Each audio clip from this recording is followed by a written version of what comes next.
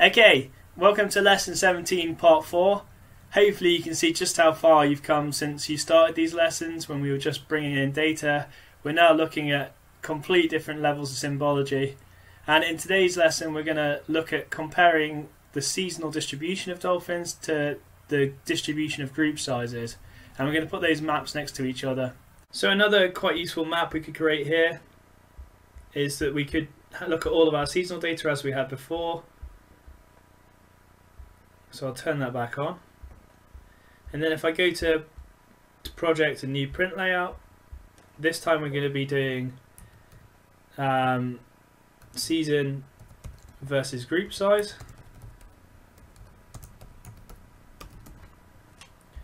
And I'm going to add a map just like before. See, it stops me again with the grid line at 140, which is really convenient because I've got my half screen map. And I'm going to copy and paste that.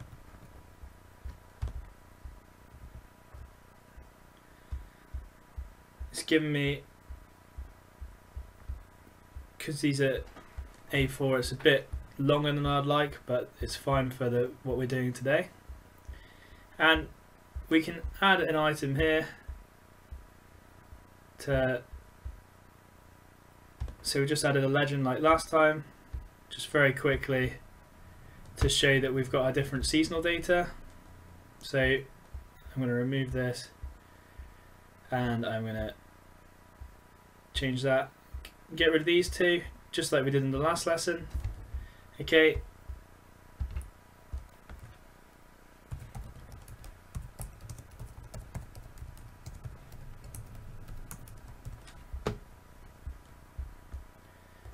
so this time I'm going to lock these two, and then I'm going to go to the item properties of map 1. I'm just going to go to lock layers and lock styles. But this time what we're going to do is we're going to go to our dolphin file, we're going to go to properties, and then in the symbology we're going to change from categorized to graduated, and we're going to change to group size in our value. I'm only going to make this very simple. I'm just going to do 2 classes. So we're going to have dolphins that are 1 to 4 in their groups. So groups of 1 to 4 dolphins and groups of 4 to 8 dolphins. And I'm going to change this to size. We're going to have it done by size. And I think the point value 8 will be a bit big. Ah yeah, that's huge. So we're going to bring this down to 4 and see what that looks like. Even that's possibly a little bit big, so just come down to 3. We're only going to have 2 different sets of values. Okay. And then I'm going to open my paper view back up and I'm going to hit refresh. And this time we can see, I should have locked the legend there. I didn't lock the legend. But this time we can see the map on the right is now showing our bottlenose dolphins by season. So I can just bring this across here. And I can lock this. And then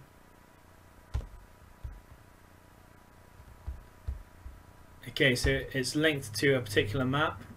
So it's linked to map 1. So I'm going to go to only show items inside linked map. It's already on the right hand side, so I'm going to link it to map 2 this time. Okay, and then I'm going to, that's fixed, that's fine. It's fixed in place. I'm just going to move it very slightly lower actually. Obviously we're going to change the name of the legend to bottlenose dolphin group size.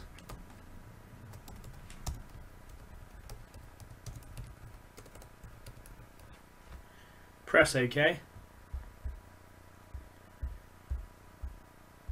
and this time I'm going to create another map, another legend.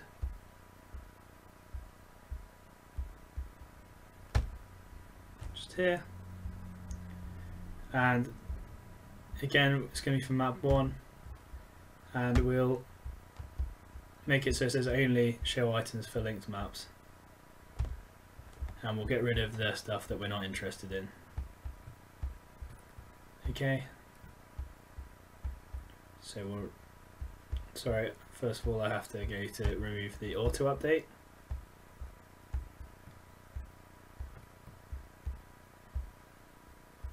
So I'm going to remove those, remove this, and then go to change the title to bottlenose dolphins by season.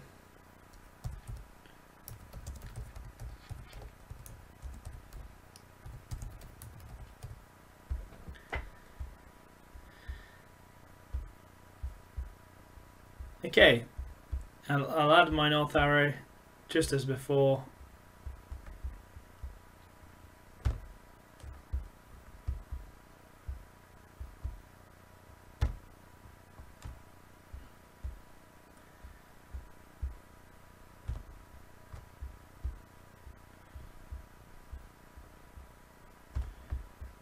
And I'll add my scale bar as well.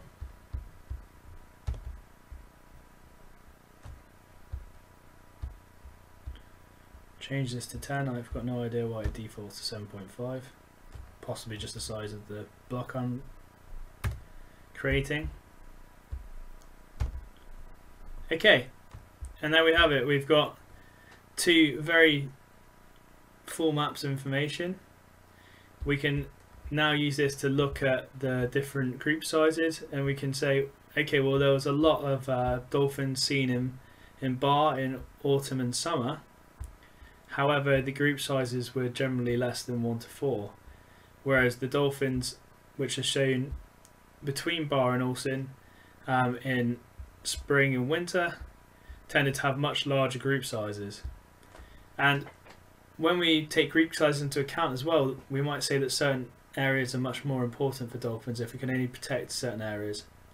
Again, this is something which isn't just going to be used for dolphins. You could use this for anything.